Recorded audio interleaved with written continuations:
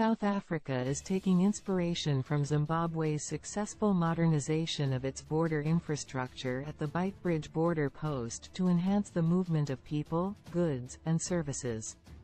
This move comes as the region aims to integrate border management activities to facilitate trade and the free movement of individuals, as part of the African Continental Free Trade Area, ACFTA. Zimbabwe has been a trailblazer in the region, investing $300 million in refurbishing the Beitbridge border post.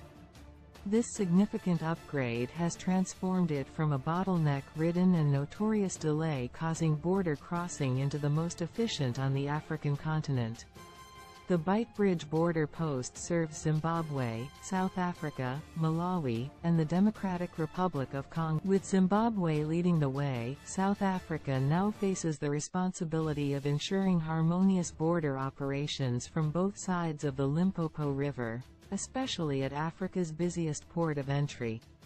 In this regard, President Emmerson Mnangagwa of Zimbabwe met with his South African counterpart, President Cyril Ramaphosa, to discuss and inspect the border post together.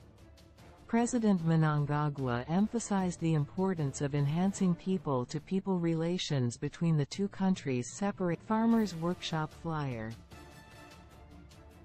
The Beitbridge border post witnesses a daily influx of over 15,000 people and more than 500 trucks, facilitating trade between Zimbabwe and South Africa, one of its major trading partners.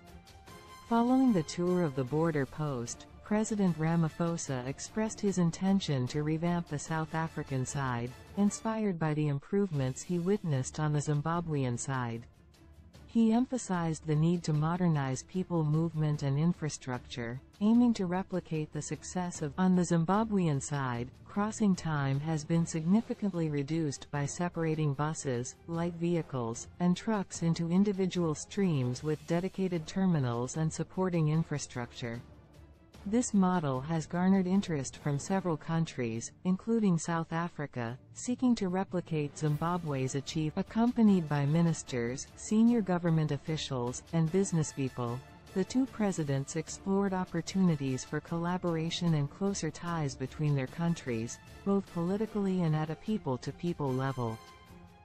South Africa's observation and intention to learn from Zimbabwe's border infrastructure improvements indicate a positive step toward enhancing trade facilitation and strengthening relations between the two nations.